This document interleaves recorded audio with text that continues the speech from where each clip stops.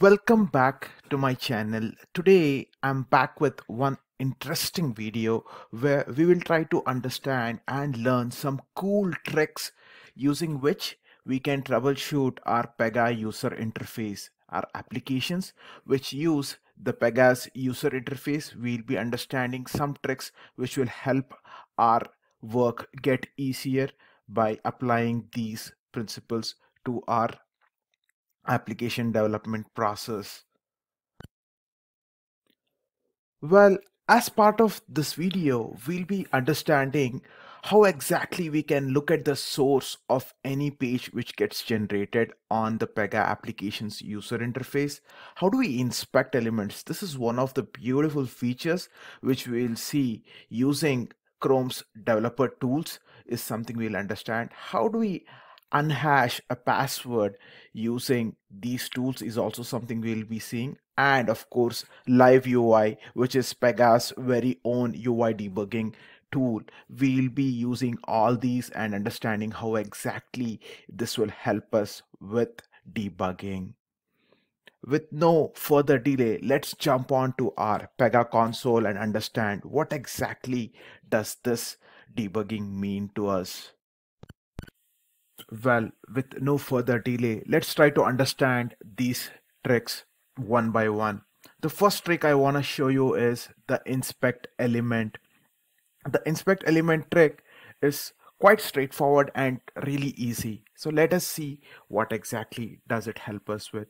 The first thing I would need for that is a browser. A browser is very essential for me to launch my Pega application. I'm using Chrome browser here. Let us say I want to modify my application skin, and I would do that by clicking on the application drop down, click on skin, and it loads you the corresponding skin.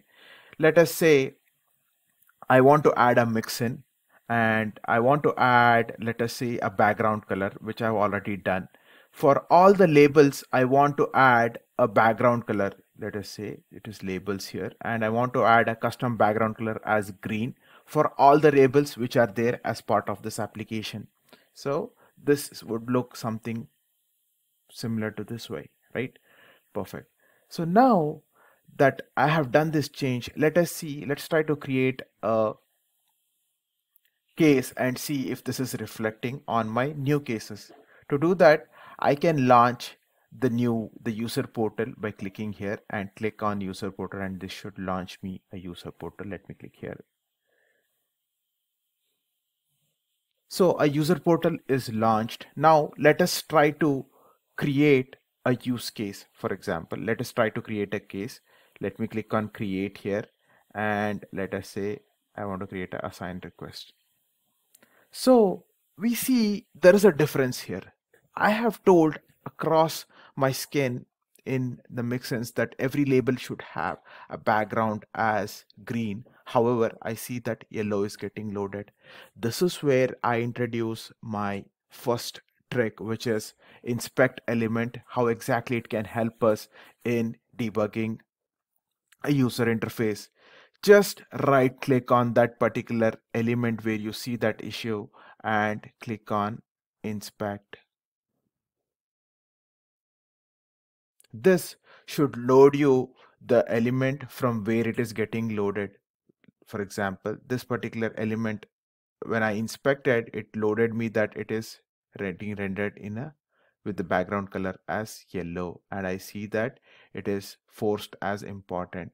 The first thing you should do to understand how exactly this is happening is go to the computer tab from the console. As soon as you click on inspect element, click on computer tab under the elements, and this should show you how exactly it is getting loaded. If you click on the background color, if you see it was green, but it is being overridden by something. What is that which is overriding this? Something which is overriding this is this particular line here. It was green, but then it was overridden by yellow. How is that happening? If you see the harness here, the first line here, the harness here is causing that. What is this harness? This is the py create harness. If you see here, the harness which is causing that is py create harness. the first line, if you keep reading it in the end before the numbering starts, you will see that there is a harness mentioned, pz harness v2 underscore py create harness. That is what is causing this. So let's try to see what is this harness which is causing that. To do that, now I'll be introducing the next debugging tool, which is my live UI, which Pega provides, right? Click on this thing and see what section is getting loaded as part of it. Let me close this thing. Let's come back there. So if you see, using live UI, you can navigate through all the controls which are here, but you won't be able to find what exactly is causing this particular yellow color to appear. For example, let us say here I want to see what section is loading this.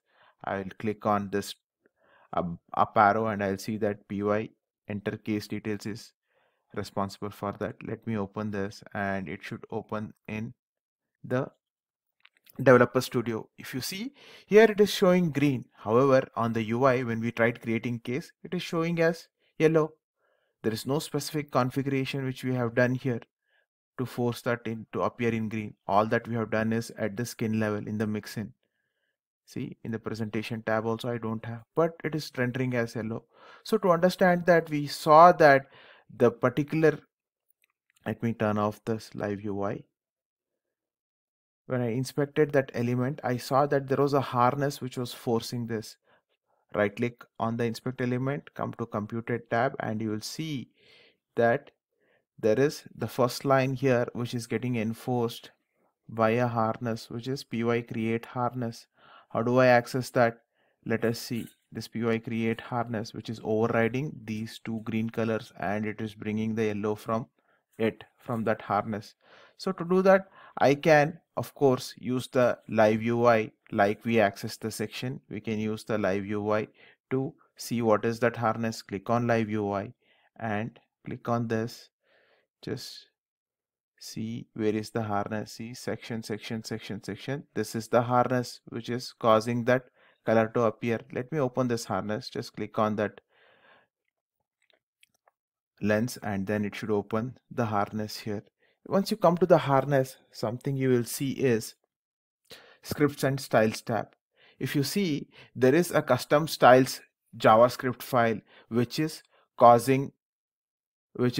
having a custom script. Let us see what is that custom script. I opened it here, and if you see, this custom styles.js has a background color yellow which is being enforced into that particular user interface, because of which yellow is getting overridden and is appearing here. This is the beauty of inspect element. Inspect element can be used on any attribute. You can right click and figure out where exactly why and which component is getting loaded on the user interface, and this gets loaded from the developer tools. The developer tools are something which comes as part of the browser, which is free. You can access it from the three dots. You can go here, click on more tools and click on developer tools, and you will see that here the developer tools gets loaded.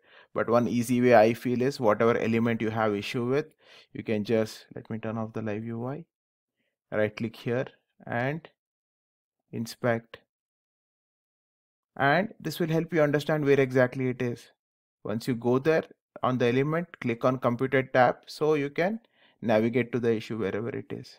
This is, we saw here two tools. One is inspect element, which is very beautiful in understanding where exactly a issue is coming from and how exactly you can drill down and go to that particular space and figure out what is causing that. And to solve this, all I have to do is remove that script from the harness, and it should show me the green color. Perfect. And the other tool we saw was live UI, how exactly we can use live UI to navigate around. The another tool which we also spoke about is the view source. View source is also something, every user interface screen which gets loaded has a view source. How can I access it? Just right click on this and click on view page source.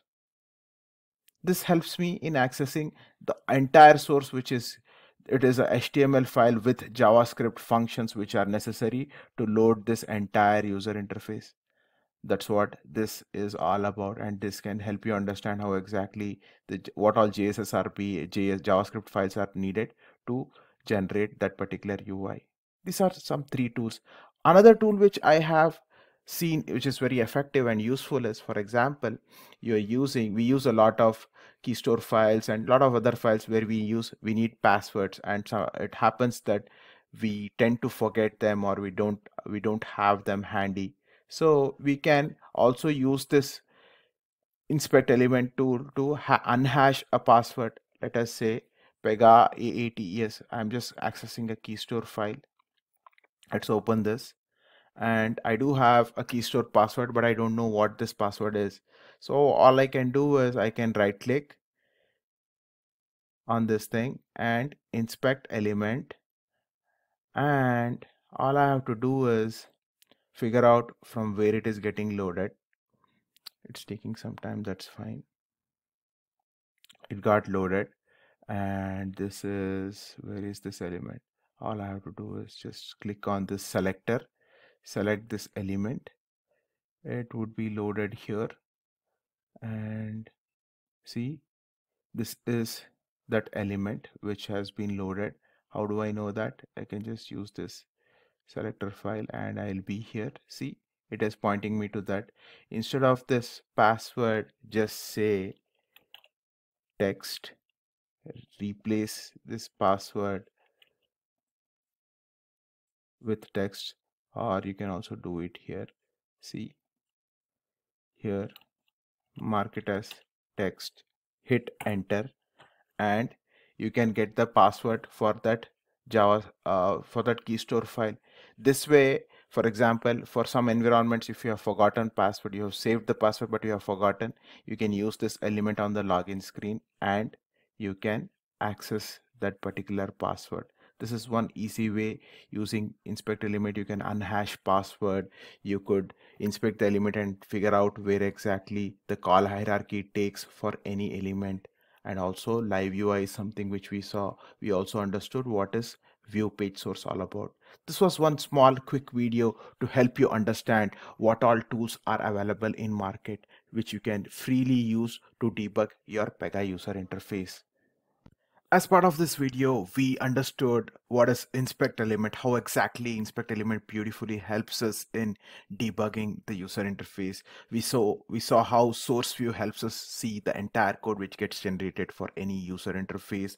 Also how we can unhash passwords along with Pega's live UI. So all these are free tools which you can utilize to strengthen your understanding with Pega's user interface, and of course fix a lot of issues with that which are there as part of user interface. If you like this video, I would strongly recommend subscribing to our channel, share this, and also drop us a comment. And if you want to get started with Pega and understand Pega in depth, I would say you should sign up to our WhatsApp group where we discuss a lot about Pega, and also take up this Pega course with us so that we can help you understand this better. With this said, I would be signing off, and let us catch up in the next lecture. Please click on the links in the description to get access to our content.